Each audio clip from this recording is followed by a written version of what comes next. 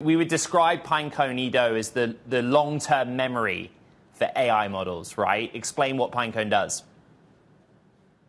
Provides exactly that. I mean, when we think about AI models as being smart, they might not be very knowledgeable. And if you see all the issues that people have had with what's called hallucinations, basically AI models giving very smart sounding answers, but with wrong information, that is solved by equipping them with long-term memory, which is provided by Pinecone. Interesting timing, $100 million round, a $750 million valuation. You did a much smaller round a sort of a year ago. How difficult was it to raise those funds, and why did you raise the funds? It wasn't difficult at all.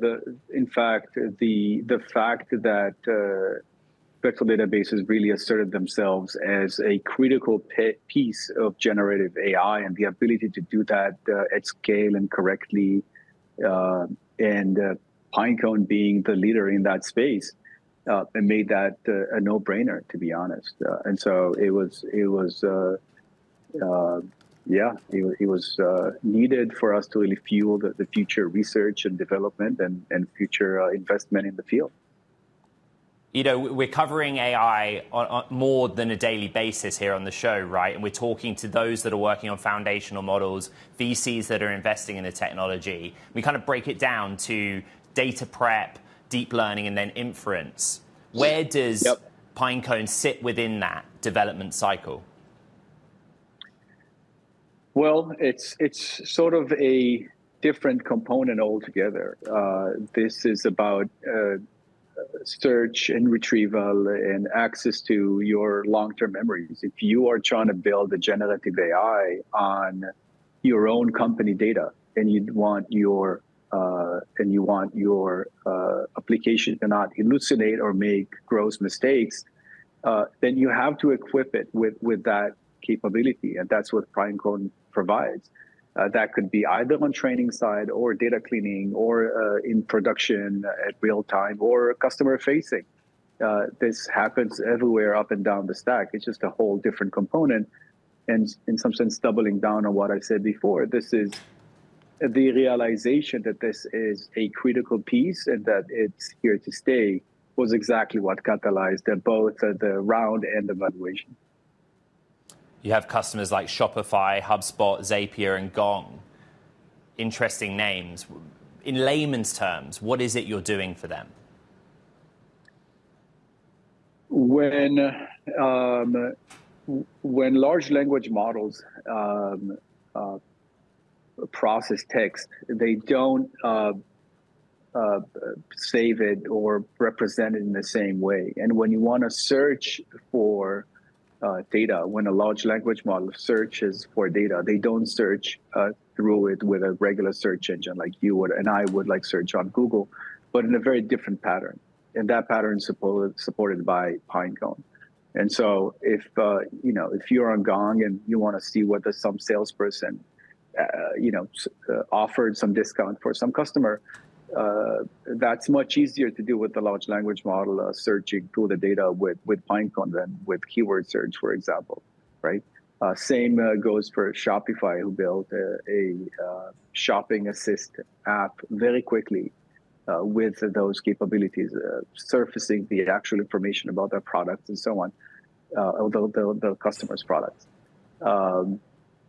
It's really retrieval and search in the way that AI models expect them to happen.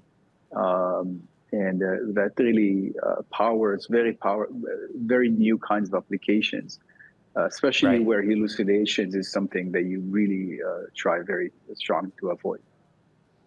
Edo, is there a risk that the pool of data is finite, that it just runs out for training foundational models? I'm not sure what you mean by that, to be honest. Like, that so there's a debate. We're unable. Okay. Well, there's a debate from industry participants, right? There are lots of data inputs that go into training generative AI tools, right? If you take, for example, Google and Bard, they clearly have an advantage in the data that they're able to draw on to train that model. Others have less access, especially those that are training models where there are far fewer parameters and inputs. I guess my question is, how are you helping and make data available, and what the risk is that there is not sufficient access to data to train future models? So, first of all, I don't think that is a serious risk for training better models, because I think we have scarcely tapped the single percents of what's available out there. But what Pinecone allows you to do is actually make your AI models a lot more accurate and a lot more actionable without retraining them, which is, I think, why it has been so successful and why we ramped up thousands of customers, even just in Q1. Because, with the large language model, even without it being retrained, if it's given the right context and the right information from which to construct the answer, then you don't have to bake into the model all the data in your company.